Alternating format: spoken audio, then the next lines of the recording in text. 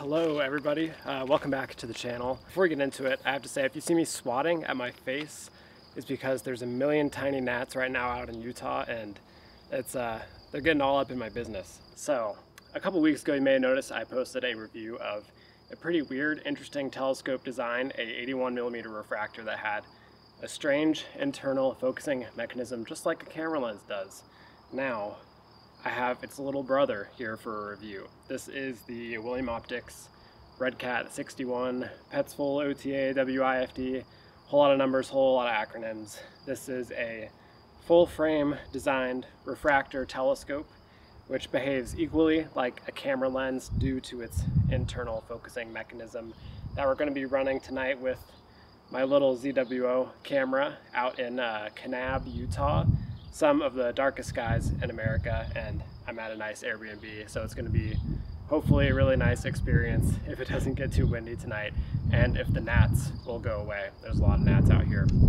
Yeah, this is like a classical evolution of the RedCat telescope, but instead of having the helical focuser, it's got the cool new internal focusing mechanism, which I'm a big fan of because honestly the only reason I never got a RedCat is because I don't like helical focusers unless it's for a Rokinon 135, in which case it's the greatest optical element ever made and I'll deal with it for that. But with the telescope I wasn't really ever attracted to helical focusers, but now the RedCat doesn't have one. It's got a normal style focuser, so it'll be really nice to see how this little guy does optically.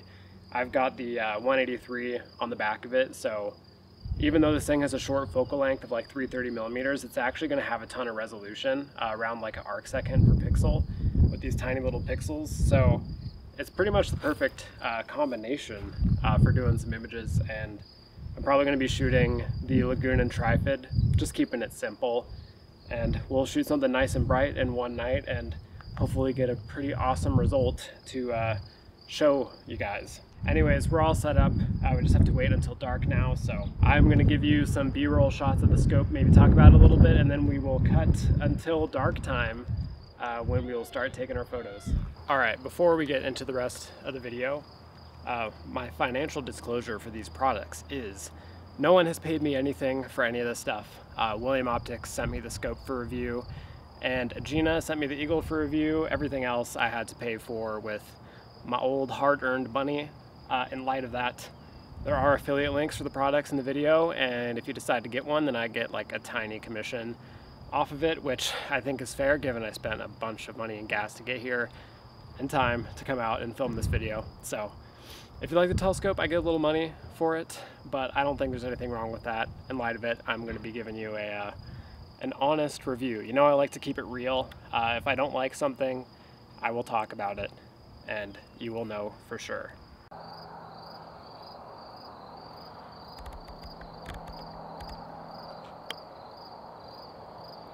Venus. Well, it looks like it's gearing up to be like a literally perfect night. No wind, no clouds, and it's warm because it's June, so this is just going to be absolutely great because I can't stand the cold. I grew up in Phoenix. I don't do cold. I'm an absolute wimp when it comes to that.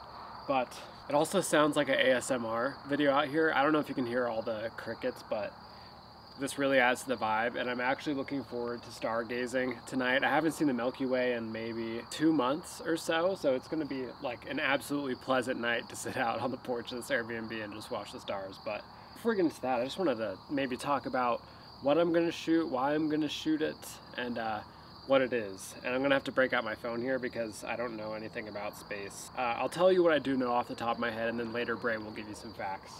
So I'm going for the Lagoon and the Trifid Nebula. Now, I know I shoot a lot of off-the-cuff things, but those things aren't suited for making a YouTube review, so we're going to do something nice and bright, something that's going to, you know, at least deliver us a nice, pretty photo, and that is going to be the Lagoon and the Trifid Nebula. It's one of the brightest nebula in the sky, probably the brightest in the summertime sky here in the northern hemisphere. And it's a bright star forming region in Sagittarius, and with the field of view of this telescope there will be, of course, the Trifid, which is Messier 20, and the Lagoon, which is Messier 8, and some of the surrounding, I think it's like a SH2 or an IC nebula that comes around with all of them. Anyways, star forming regions, those are caused by young stars being born. The intense radiation from these stars as they come to life ionizes the surrounding gas through the photoelectric effect. This radiation causes their electron levels to change and eject out a photon of a certain color. Now, there's lots of different gases in space, and nebulas as such can take on a whole bunch of different colors. You know, there's the bright pink, there's a lot of, teal colored ones, Oxygen 3 Nebula, there's Sulfur 2, also deep red. But the most prevalent, of course, is the hydrogen nebulae from the hydrogen alpha emission that show up in our night sky as a deep red hue. Now, this is, of course, because hydrogen is the most abundant element in our universe, so it's going to be the most abundant narrowband gas. And because, it's so prevalent, a lot of objects that show up in HA are really bright, and the lagoon and the Trifid are no exception to this. They are very, very bright red, and they are very easy to pick up with maybe only, short exposure times, like one night. Now, I'm out in Kanab, which it's incredibly dark here, some of the darkest skies in America. So that, combined with the fact that we have a super bright nebula, should, give us a nice, pretty image to see what this telescope is capable of. I'm not going to shoot flats tonight, and I know that's really off character for me, but I kind of want to see what the vignetting's like, so I probably won't do any flats. Anyways, let me bump my exposure up. It's getting dark, man. You know what they say. Gradually and then suddenly, and it's definitely that way when it comes to how bright the night sky is. Anyways, there's the lagoon and the Trifid nebula. So the Trifid, I think, is a bit more interesting than the lagoon because it has a reflection nebula, which is the bright blue. Next to it, it has the emission nebula, which is the great pink, and it has an absorption nebula, which comes in the form of the dark bands that sit over the top of the Trifid. And it's just gorgeous. It's really cool if you have a ton of focal length as well. If you've got a big telescope, it's just absolutely amazing. A bit cooler and a lot easier to edit than the lagoon. The lagoon, I'm getting eaten alive. The lagoon is also cool, even at higher focal lengths, but it's very difficult to edit in such a way. I like it more as like a wide field target because it's just simpler to edit. Those of you who have done a full in on the lagoon will know what I mean. It's a bit of a challenge. Anyways, this telescope will have a focal length of 330 millimeters, and my camera is an ASI 183, which is, I think, a micro 4/3 format. So it's actually going to be pretty close in, and I didn't even check my framing. We're going to be doing that on the fly. So I'm not sure if it's going to fit both. I think it's going to fit both, but with this little package and these small pixels, I should get a ton of resolution, and we should actually be able to get a pretty cool looking photo. Now, my challenge for tonight is going to be, I'm not going to be able to polar align because Polaris is behind this Airbnb, and I needed a place where I could string together a bunch of extension cords to actually have AC power, so I'll show you my janky setup for that. It's going to be very janky. But I hope the HEM27 is up to it. The HEM27 is kind of a weird mount. My guiding is pretty weird on it too, so we'll see how it goes. But yeah, we're just gonna chill out here and wait for dark. I'm going to enjoy the ambience. We going to M8.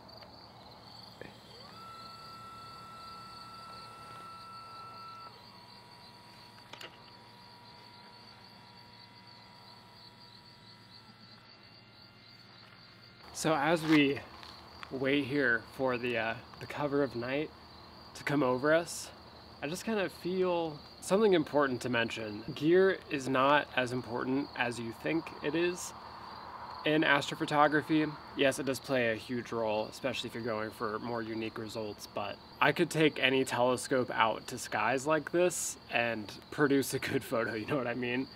There's no substitute for dark, crystal clear skies. Let's say we put my Takahashi in the middle of London. It's never going to work out, right? But let's say I bring out a, $500 doublet out here to Kanab. I could take some great images. I think there's a huge focus of talking about the gear, and you could probably do quite well with what you have if you just brought it somewhere with darker skies, somewhere with better seeing. Never underestimate the importance of your location. We are on target right now. I'm running everything off of my little cell phone here through the Eagle computer. And I've got my camera running in stop motion mode so you can see what's going on behind me, because man, you couldn't ask for a better night or a better spot to be shooting photos. And I actually barely managed to scoot this scope far enough back to where I could kind of polar align it. So we're actually getting not the worst guiding on the face of the earth, but it is dark out here, and I'm about to get my first frame in on the object, and we'll see what our rotation is like. It looks like we're actually not going to be fitting the Trifid Nebula into the shot. It is so zoomed in that, wow, unless I reframe. Alright, so I eventually decided I should suck it up and use the built-in rotator on the RedCat to actually do my rotation. So here you see me fiddling around with it. It was actually really quick, just with looping exposures in Nina, to just spin the camera over to where it had to go to fit both the Trifid and the Lagoon into the shot. Didn't take me very long at all. Anyways, after this was done, I just let the camera run for the entirety of the night, and I finished up with about 90 3-minute exposures. Hey guys, so I made it back from Kanab.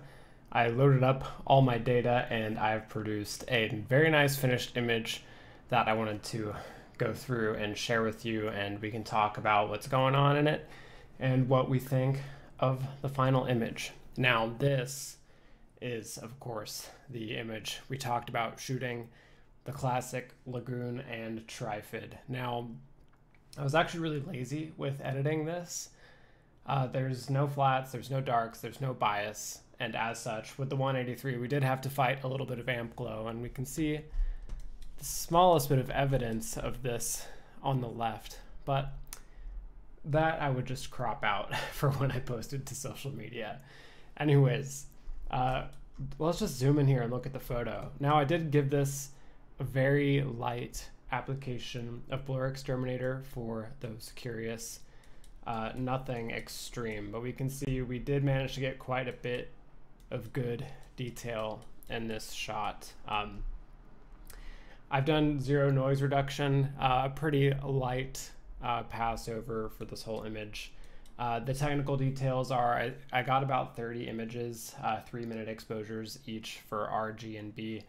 This is a mono image, but we can see things are looking good in the corners of this whole shot, and there's not really any chromatic aberration, which is really great. So, I mean, overall, this looks to me like a pretty nice result. It's a shame I don't have a full frame camera to test this with, but actually I do. I have DSLRs. I just don't feel like using a DSLR to shoot astro because it's not very ideal. However, we can see we got some really great details out of this, and it's just a nice little small scope. Here is the Trifid. You can see here why they call it the Trifid. It's got the 3 types of nebula I was mentioning earlier, the blue, the pink, and the dark bands, and we can also see quite a lot of nice detail in the Lagoon HA emission region, which is pretty awesome.